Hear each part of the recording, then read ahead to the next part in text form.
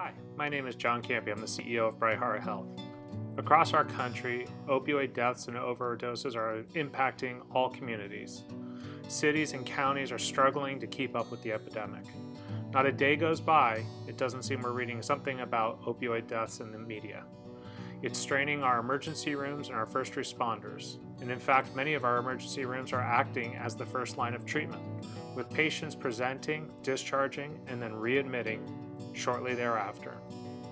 Every mayor and governor has this as a priority on their task list. But the challenge is complicated. There's not enough providers to treat the individuals. And that's where Bright Heart Health comes in. What we're seeing is certainly in California, and it's true across most of the United States, is that places that have lack of access to treatment providers actually have higher rates of opioid prescribing and higher rates of accidental overdose and overdose death. The correlation is incredibly robust, and when you put heat maps on top of each other, they match nearly perfectly. As far as what's happening with the amount of treatment access, one of the things that we do know very well is that there are only, of all the people who suffer from a substance use disorder, there are only 10% treatment slots for 10% of them. There's a huge discrepancy between the two. We are taking a hub-and-spoke model across the country to provide physician services and capacity in the areas that need it most. Follow-up care is provided online through telemedicine, so a physician can follow up with a patient no matter where they reside. This allows our network of physicians and therapists to meet with patients even if they're located far away from the original encounter. Yeah, I'm firmly of the belief that telemedicine represents the future of medicine. It is a different way to think, but we still provide excellent care services for people who are receiving telemedicine. If you look at the studies with telemedicine, we find that the outcome data is just as good as in-person medicine and traditional medicine clinics. But interestingly, patient satisfaction is actually much higher with telemedicine. We can think of some of the reasons why. Traveling to clinics, especially in rural areas, can be a very long way. And if you're in areas which are impassable because of weather or rain or something like that, you can see your doctor from the comfort of your own home. You can go to a break room at work, and essentially you have access to full healthcare services without having to take the hassle out to move to another clinic, to go drive to another clinic and check in, check out, get all the paperwork. We do that all digitally. Telemedicine is something that allows us to deliver full services at a high rate of quality, but with minimum hassle to the patient. And thus, patients, clients really like the telemedicine model. We are making treatment more accessible by providing all of our appointments and intake processes online in a paperless system. Individuals using a browser can access our system, schedule an appointment, and complete all of the intake forms online.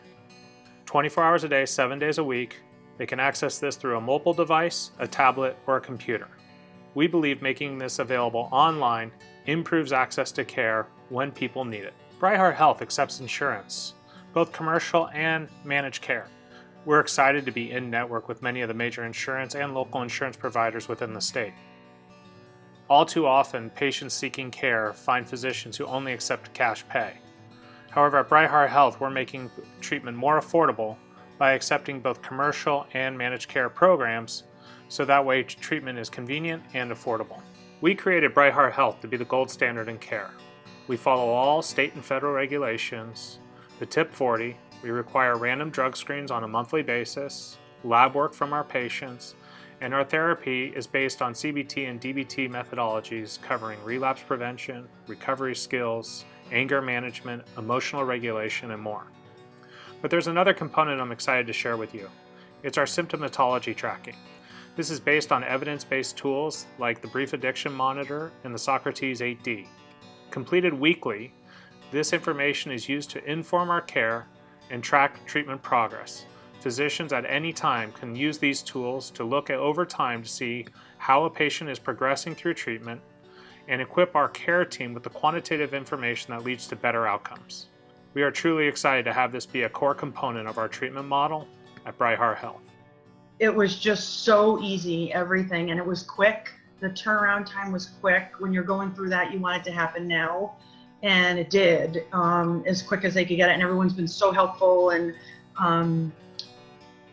Convenient, yeah, is the best word. I mean, I got someone right away to pick up, and they said, this is, the emails, this is what time you're going to be meeting. I just, joining a meeting is very easy. It's quick. That's what we're looking for. People like me that are reaching out to something like this, that's the number one thing I think is efficiency and conveniency. The opioid epidemic is growing. It's impacting every community in every state, regardless of race, wealth, or other factors. It addresses the capacity and availability issues preventing individuals from getting care. It's a comprehensive solution, involving evidence-based practices to address other co-occurring issues as well as the substance abuse, to help individuals find lasting care. It reduces the burden on ER and first responders and is affordable. We are excited to partner with you, and if you have any questions, please reach out to us. We hope to address this problem together.